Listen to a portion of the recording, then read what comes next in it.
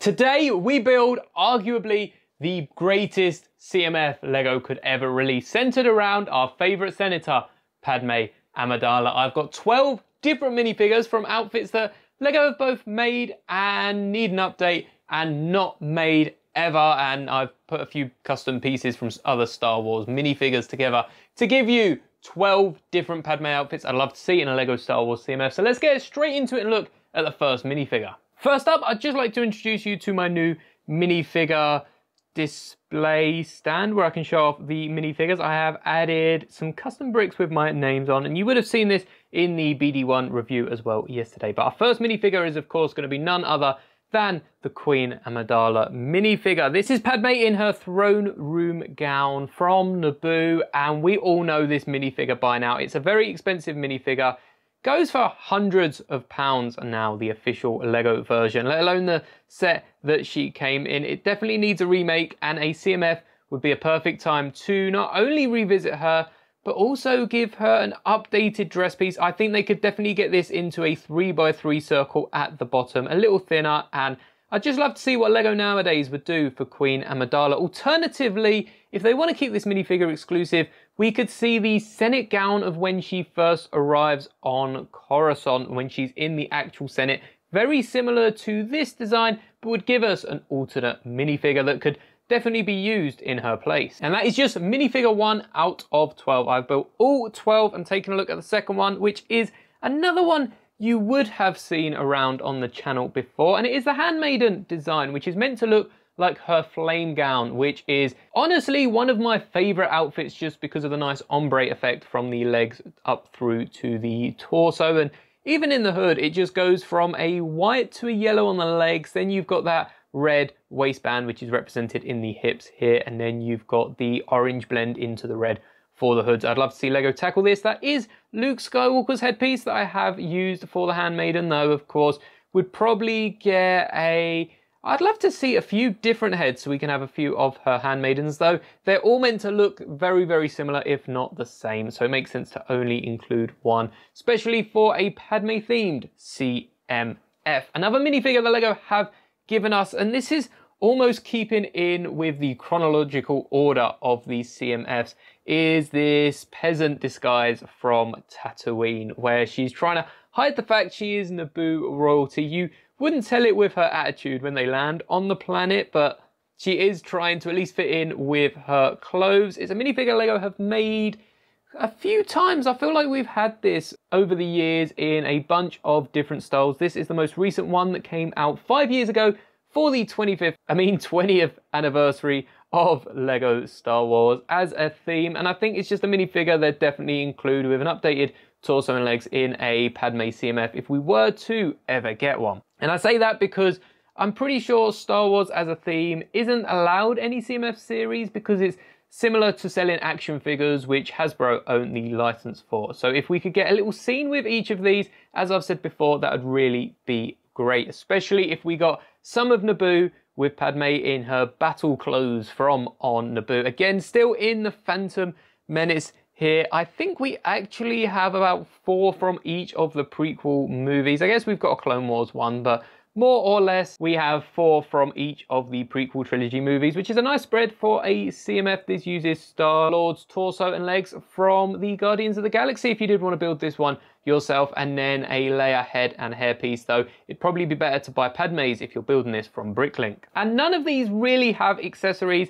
I guess for the Battle of Naboo and a few of the other costumes here, you can include a grey pistol, this very light silver coloured pistol, or a similar colour to that. And I'd love to see a moulded pistol for a CMF, but I don't see many of these costumes needing accessories, which is why I put so much emphasis on them coming with scenes instead. Our 5th minifigure, and starting the Attack of the Clones run, is this pilot disguise from the start of the movie. Of course, this doesn't look too close to the actual pilot disguise. You've got a battle-scarred face, which I'd love to see dual-sided because she is near an explosion, and I think there'll definitely be some cuts and bruising on her face if that was to happen in the real world. But this is from the Planet series, which I will be reviewing in a few weeks here on the channel, so stick around for that. Nothing special about the torso and legs, though again, we'd definitely have some updated printing designs from Lego, and it'd be a nice outfit to get in the CMF. This is the last custom minifigure that you would have already seen from me, but it is the dress Padme wears in her Loyalist Committee before she addresses the Senate, which is actually only a deleted scene, so you might not even know the scene I'm talking about, but I'll put an image up on screen that is from Attack of the Clones, and you can see that Agatha's dress from the Marvel CMF does look really, really good as a custom version of this one, and it also works for a few different gowns that she wears in Senate meetings and across both Attack of the Clones and Revenge of the Sith. So we've definitely got to get some purple gown Padme. There's so many gowns to choose from. There's even a gown when she returns to Naboo in The Phantom Menace. So her hairstyle is definitely very different to the other sighting. And the next one is a minifigure LEGO have already given us, but I do not own it because we haven't got a Geonosis Padme in a long while. So all I've done is flipped Farm Boy Luke's torso around. If you've been collecting LEGO Star Wars for a while, you have a ton of these Farm Boy Lukes from every single land speeder. I think we're actually due another land speeder to come out sometime, probably even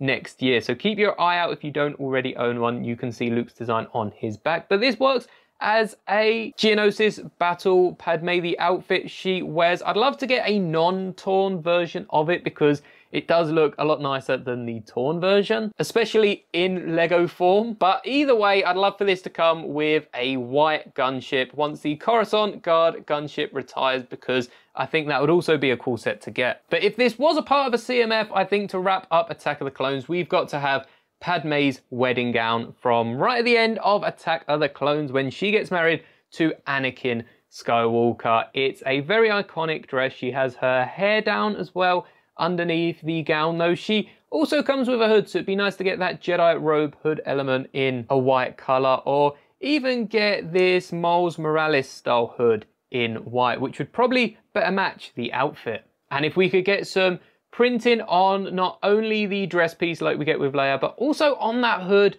I don't think there's much more they could give us for this minifigure. But before we move on to Revenge of the Sith, we do have one minifigure from Star Wars The Clone Wars. I couldn't leave it out completely, and it is a minifigure you've already seen in the Coruscant Guard gunship, but this time with dual molded legs. Why they don't give dual molded legs to all the characters that need them in Star Wars, I really don't know. These are picked up off the Pick-a-Brick wall, similar to the grey ones with the black boots that they can use for the Rebel Troopers.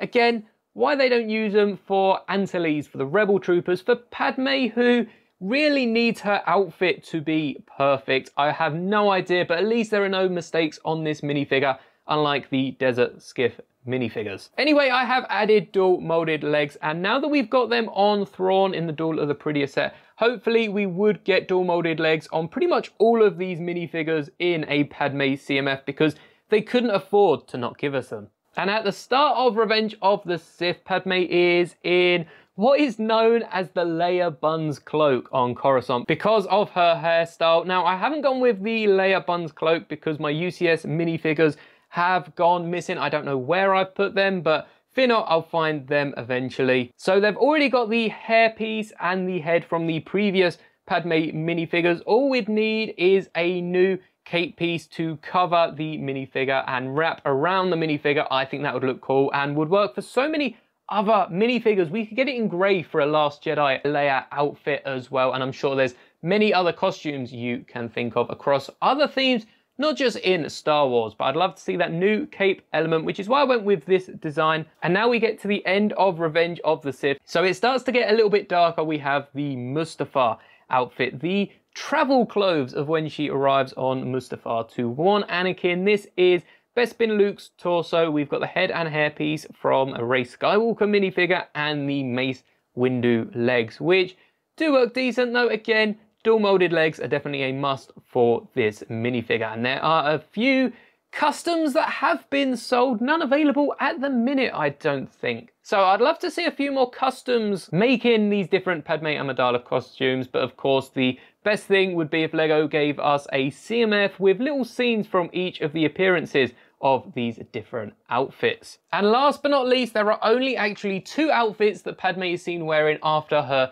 travel clothes on Mustafar. It's the hospital gown, but I've gone with the Walter gown, or the Walter Shroud, which she wears during her funeral on Naboo. Now, Her gown would definitely be lighter than this black and navy we see Barriss Offee wearing, but the detail on the torso of this minifigure, I'm not sure you'll be able to see it, matches so well to the gown that Padme wears, and her hair will be all over the place. I'd love to get a hairpiece similar to this Hermione hairpiece, but with flowers, either printed in or even dual molded. Might be going out of their way a little bit. And this is Han's face from when he gets frozen in carbonite, because I don't think Lego would actually give us a face of a dead person, but it would be a great one to see in mocks of that scene on Naboo, especially at Star Wars conventions when all the lights go down and you can have a fully lit Naboo with this Padme minifigure. So here are the 12 minifigures in all their glory, and I think a Padme CMF would look really, really cool. So hopefully Lego can sort something out with the license of these Star Wars minifigures and we can get something like this very soon, especially if that means we can get another Queen Amidala minifigure, because although I really like the replica I've got, I would love to get my hands on an official Lego version and some of these other outfits that I have custom built. Again, if you have any questions about how I put together any of these minifigures, let me know down in the comments alongside your favorite of the bunch, or perhaps other minifigures and other outfits Padme wears that you would like to see in a Star Wars CMF. And I hope you enjoyed. Check out all the videos on screen now. Don't forget to drop a like on this video. May the bricks be with you always.